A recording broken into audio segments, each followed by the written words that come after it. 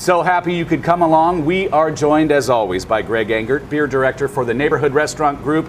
The group including Bluejacket, opening soon. Shall we talk about? It's good to see you, by the way. First of all, and before we get to what's on tap this week, big things on tap for you and the NRG. That's right. So Bluejacket, after many months and years, is actually going to be opening this coming week. So next week, it looks like Tuesday, we're opening right? Tuesday. Yep. So? All right. Tuesday, and it's going to be amazing. Obviously, a little distracted by it, yeah. So we are just finishing up our last-minute preparations, getting the space looking nice and clean and ready to go. Everything's coming together. All the beers are ready. They're tapped. We're ready to rock on that. So.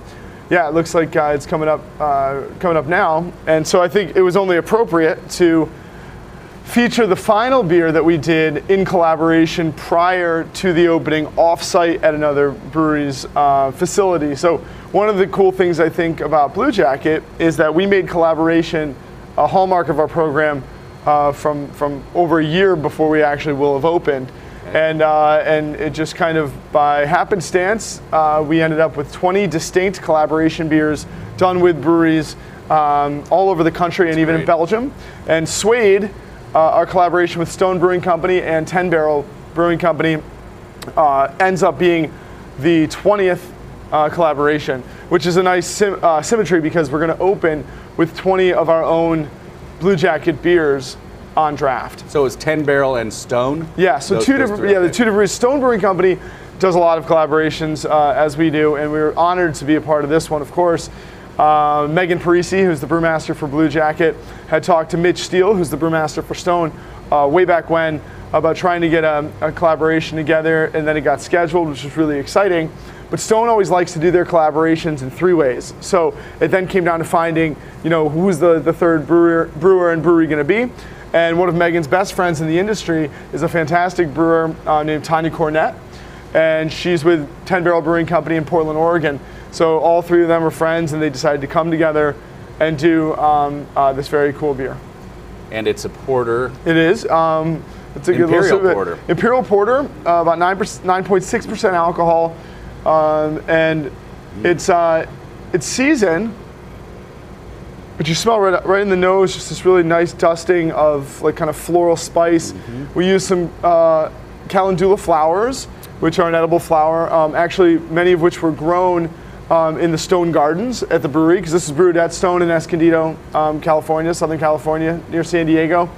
And this gives it that kind of perfumed floral note, little sweet leaf up front, and then also some jasmine. And then avocado honey was used in the brewing too, but that honey is a lot of it's fermented out for the alcohol. So there's a little bit left. There's a little touch of a kind of again, another kind of floral honey quality to it. Very unique. I mean, those spices that you mentioned really balance nice against the maltiness of the porter. And it's still very big too, but we say it's an Imperial Porter rather than Imperial Stout in its mouthfeel, its texture, its flavor profile. So it's got a nice kind of creamy, silky texture on the palate. Still has lots of roasted cocoa notes, hints of espresso, but it's not intensely or emphatically dry or dark chocolatey or really charred or anything like that. It's very smooth. I've seen it around town all over the place. So it's out there for people to try. Yeah, it's definitely out there. It's got it's a national release, which is really great for Bluejacket, getting our name out there again. And so you'll see it around town on draft and also in bottle. Good one to lay down? Yeah, it can. It definitely can work to lay this down. Although you will pretty quickly lose that the seasoning quality, the flowers and the jasmine, the calendula flowers are going to go away. So you won't get as much of that over time, but the roasty notes will mellow. You'll get a really nice bit of oxidation coming in. It'll become toastier. It'll become nuttier. It'll almost have a port-like quality. It can even become fruitier over time. So I would say to definitely drink it now and maybe age a bottle or two just to see what happens. What would you pair it with? So this beer, it's big, it's bold, it's roasty, but it's got that nice smoothness to it. So you could do this with, you don't just have to leave this for the end of the meal with dessert or something like that.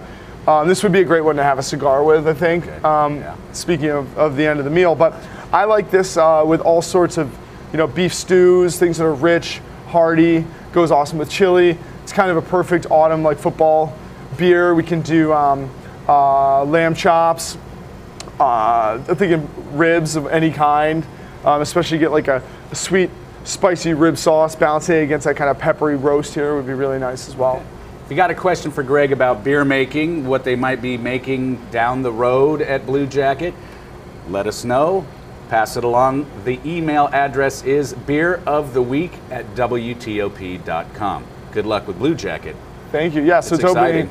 It's the 29th. Yeah, October 29th. All right, check it out. Right down by Nats Park. Great location. Greg, thank you as always. Thank you. Everyone, please do always drink responsibly and be sure to bring your thirst next time for another Beer of the Week.